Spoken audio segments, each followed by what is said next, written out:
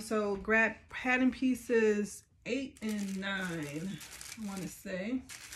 9 is your pocket facing. Okay, and what did I say? 8, right? 8 is the front pattern piece. All right, so I'm doing a little bit extra because, as you can see, I actually have my mesh. My mesh attached to my number 8. It doesn't call for that, but because this is like a form fitting, and I want to avoid wearing Spanx or shapewear, I'm using I'm going to underline my mesh to my garment. Okay, so that's why you see extra pieces here. So I'm not going to need the mesh right away. And also for my pocket lining, because it also is a bodycon type of dress, you know, the imprint of the pockets can be seen, you know, through the dress if you use the regular weight fabric. So I decided to go ahead and use the mesh again for the pocket facings, because this part is the part that faces the garment on the front. All right, so I just used mesh, but you could have used regular fabric. So that's why you see mesh there. All right, so what we want to do here is going to put right sides together. This is doing. So you want to put right sides to right sides. Come in. So this one go here. And so what you're going to do is you're going to pin it here.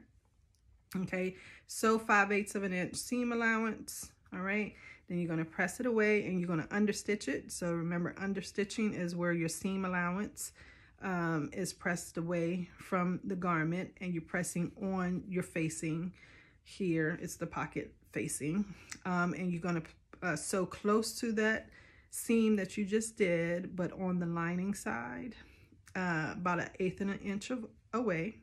Okay, once you do that, go ahead and trim your seam and then clip into the curves. All right, do that for both sides and come back.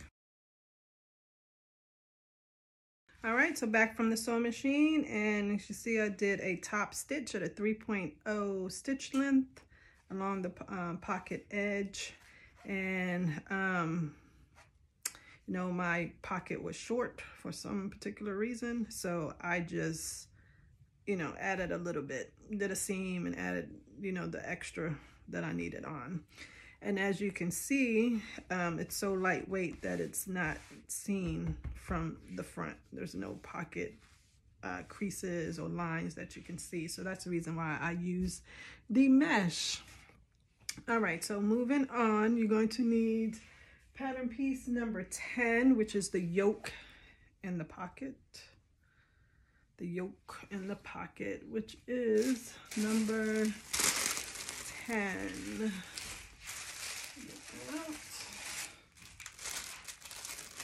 All right.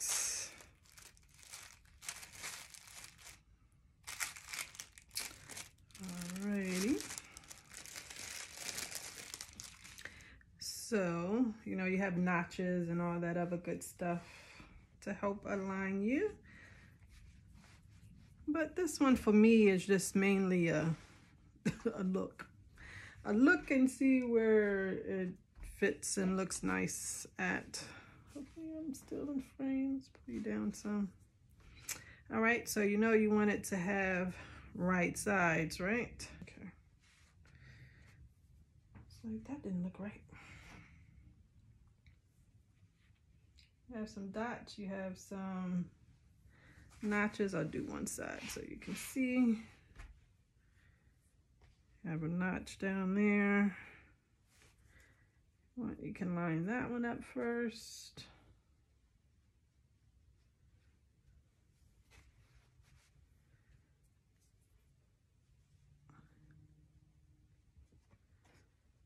So your thing should basically look like so from the outside, right? So what you want to do is turn it to the inside, and your markings, your notches here.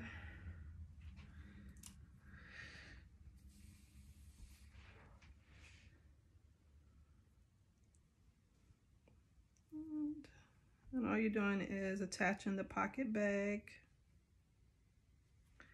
And you're just attaching the pocket bags together because you're just going to sew that. Do not attach it to the main skirt garment.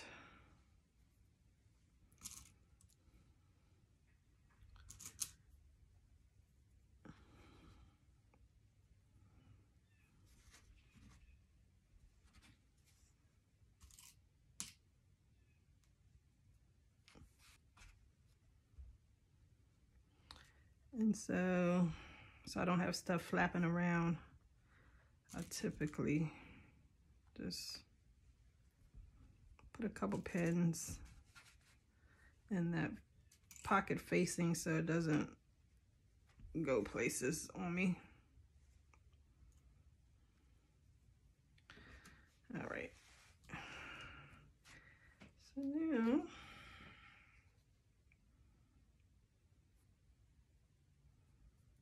I'm just pinning the pocket bag itself. It is not attached to the garment, just the pocket bag. And one thing that I always forget to do, but I always tell myself I'm going to do, but I always forget, is serge my pocket bag individually, but I always forget. So if I were you, I would do that beforehand. If not, you can do it afterwards. So anywho, so you're going to sew just the pocket bag, okay, at 5/8 of an inch seam allowance, and then you're going to serge or finish with a zigzag finish along your seam line is there. So do that and do the other pocket the same way and come back. Okay, so what I did here is, remember, I wanted to have the mesh on my skirt panels as well, so I just cut out the, forgot what it is, pattern piece for the front, not including the pocket, so you can see that the pocket is not there. And I basted it to the side seams and along, let's see if you can see, and along the top here. So along side seams and along the top. So I basted it, and then I went ahead and finished my side seams, which, you know, included, you know, the lining as well, finishing that. Now it tells you you can move this to the side. Now you need pattern piece number 11, and again, mine has the lining pieces with that. But if yours do not, all you're going to do is join, well, I would encourage you to finish your side seams however you want to do it. And then you're going to join the back seams together with the 5/8 of an inch seam allowance down to your large dot here. And you want to reinforce that large dot, so you're just going to back stitch and then go back so you can reinforce that the back stitch. But you want to finish all seams, so the back center seam and as well as the side seams, you want to finish those individually. And then once you do that, you're going to attach the front and back pockets, front and back patterns together, right sides together, and finish the side seams sew the side seams at 5/8 of an inch seam allowance. And once you do that, I want you to press all your seams flat and then open, and then we will come back and move on. But what I'm going to do is basically that as well, but I'm going to do it along with the, you know, do the exact same thing, but just with the lining. So, but I'm not going to finish my lining seams. So I'm going to stitch the back down to this large circle, and then I'm going to place it on my back pattern that I do the exact same thing to. And then just like I did with the front, I'm going to base along the side seams, and then I'm going to finish the side seams with my serger. Okay, so do all that and come back. All right, so moving on to, I believe it is 24. And so what you're going to do is have your bodice right side up, and I'm looking at the back. You want to have just the fabric midriff available. You want to just tuck in the lining midriff. You don't want to capture that, okay? And then you're just going to stuff your skirt portion over top of it, or stuff your bodice, I should say, inside of it. And so you want to put right sides together, and I will be matching up my back first, just there. And just, you're going to pin all the way around, all right? And then you're going to stitch at 5/8 of an inch seam allowance. Let's see. And then I want you to press the seam allowance up toward the bodice. And then on the inside, you're going to pull the lining portion over top the bodice, over top the skirt portion, and you're going to cover that up. And so that's where that fold over to cover it up comes in. And they want you to slip stitch that one. And that's what we're going to do. We're going to slip stitch that one.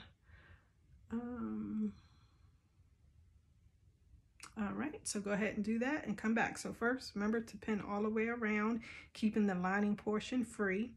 All right, so pin and then stitch at a 5/8 of an inch seam allowance. You're going to press the seam up toward the bodice, and then looking at the inside of the garment, you're going to pull down the midriff lining to cover the skirt portion, you know, and all the seam allowance to cover that up.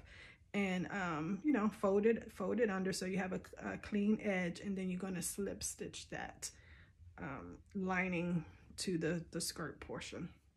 So go ahead and do that and come back.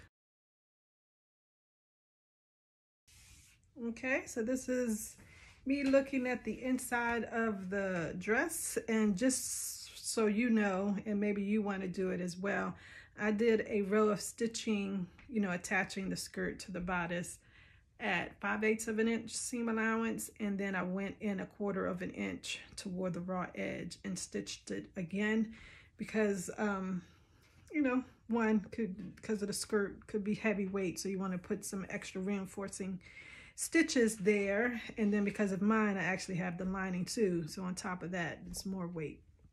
So I did 2 rows of stitching. All right, so now looking at the inside, this is your lining. So what it wants you to do is basically press your seam up, your skirt seam up toward the bodice.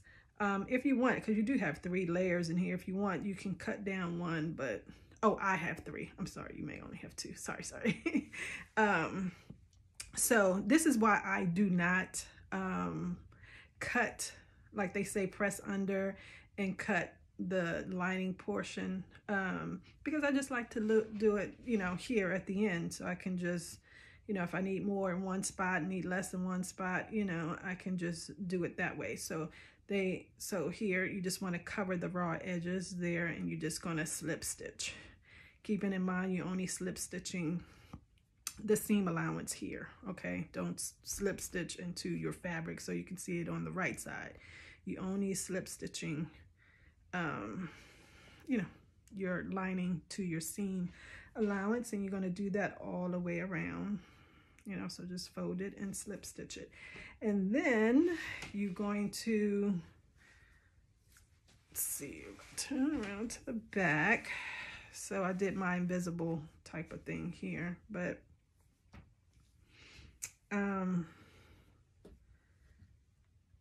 so you're going to, so mine is already kind of folded over, but you're going to fold that over and do your hem. Okay, so we did the so this should be 5/8 because your seam allowance is 5/8, so this should be 5/8, and I think they want you to do 5/8 a hem here. So you're going to do this portion first, fold under, press, and stitch close to the raw edge here. So you should have finished it. So if you want, you can fold it under again like that, you know, so 5/8, and then tuck in the ends if you want to. I probably won't. And then once you do that, fold up your, finish the raw edge, obviously, of your dress. Or if you want, you know, you can just fold under 1/4 inch and then up to make a clean edge as well. But easier for me just to do zigzag, or, you know, I will be serging mine. So once you get your finished edge there, fold up your hem, whatever, you know, you like. You know, I suggest trying on your dress because you may want it less than 5/8. You want to make it more than 5/8. You know, but if it's more than 5/8, you'll probably want to cut some off, so you don't have to do all that. And once you do that, you are finished with your dress. And as always, make sure to clip any threads that you have hanging, you know, that you forgot to clip along the way. But that is what the dress looks like. Of course, I would try it on for you once I finish doing the ends, the finishing touches. All right, everybody. Have a great day. All right, so this is the reveal of Simplicity's 9261. All right, stepping back for you. First thing I want you to notice, look at the bottom. You can see that it's translucent. See, light comes through it.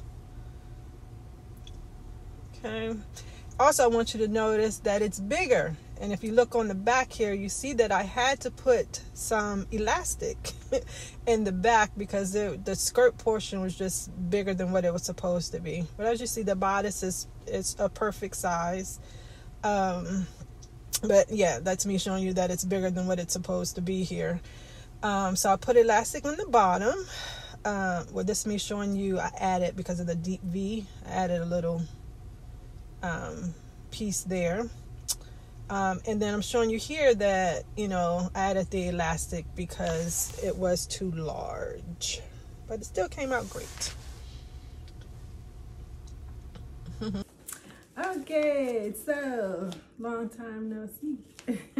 All right, so we're talking about Simplicity's S9261, right? So my thoughts on this. One, was it an easy sew? I would say yes and no. The lining part, if you're not familiar with putting in a lining, will give you a little bit of issue. And especially the way that they tell you to put it in, a little bit, it can be a little bit confusing. But if you're familiar with putting in a lining, then it won't be that difficult. But other than that, it's not difficult at all. It does have a lot of pieces, you know, because you have the side panels and the flange. Flange? Is that how you say it? But other than that, it's not too bad. As you can see, I had to put an insert here because that's another thing you should really do is look at the picture, because it's right there. It's a plunging neckline, right? I was thinking, ooh, it's cute, cute, cute. But if you really look at the blue picture, You know what I mean? You can see that it's really a plunging neckline. And obviously, not trying to do that, not for me and not for my age. So I put, you know, I just made like out of the same fabric, like a little triangle, and hand stitch that in for a little modesty. Let's see.